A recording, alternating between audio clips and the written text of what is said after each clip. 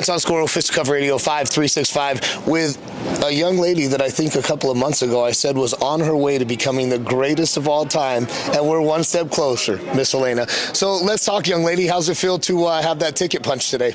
Feels amazing. I've been working so hard, this past, especially 1 year, with Professor John and the team, the whole team, Gordon, Gary, everyone has been helping me so much improve on the ADCC rule set, especially on the wrestling part, and it feels amazing to have been able to win and qualify for Worlds.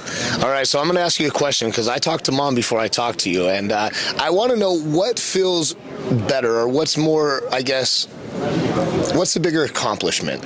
Getting the win and the rematch, or being able to come back and fix the little mistakes that you had on East Coast? It doesn't really matter to me whether, I won or lost. It's just like a normal part of the, game and everything.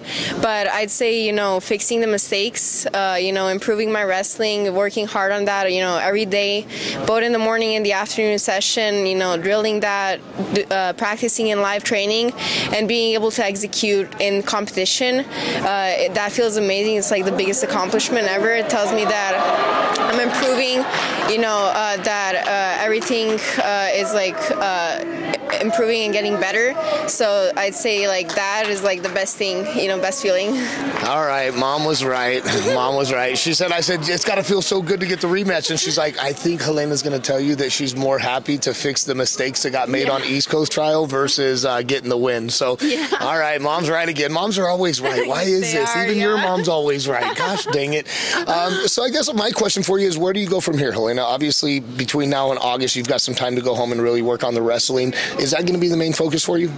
Yeah, I mean, of course, improving all aspects of my game, but I'd say that wrestling was like the thing that was like that I needed to improve the most, and I still need to improve a lot compared to my ground game, but definitely looking to improve everything, for August, so that it could be like top level, and then compete with the best and hopefully win Worlds.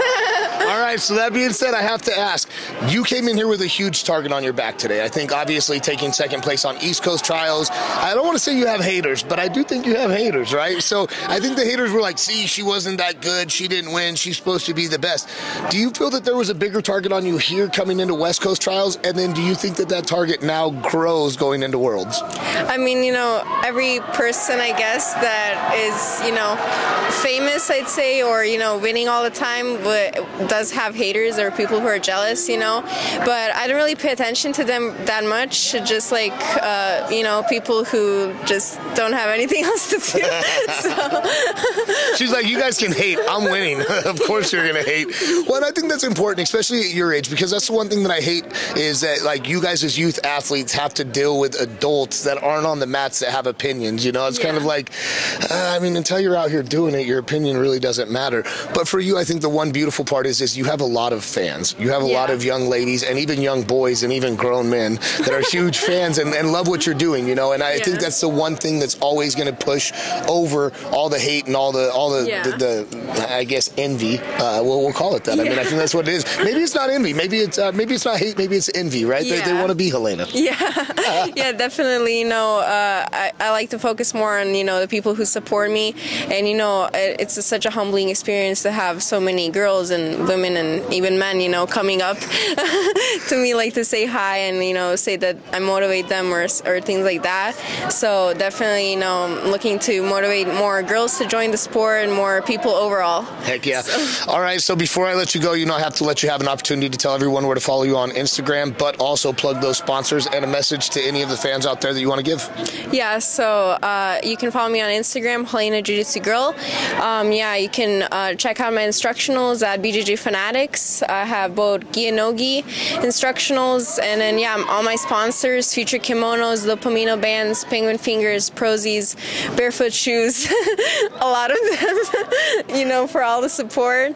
And definitely looking forward to my upcoming competitions. I have a couple super fight announcements also, so can't wait. All right, guys, the outfit was fire, the performance was fire, and it's only going to get better come Worlds. Miss Helena, Mr. Anton, Fisticuff Radio 5365. We're out.